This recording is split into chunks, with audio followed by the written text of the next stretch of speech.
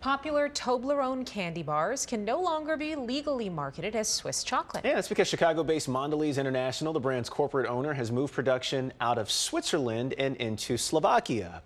Swiss law mandates food products claiming to be Swiss must be sourced or processed in Switzerland. So Mondelez is changing the Toblerone packaging to comply to this. As long as it tastes the same. Otherwise, y'all will be hearing from me. Watch breaking news on YouTube. Subscribe to ABC7 Chicago Eyewitness News.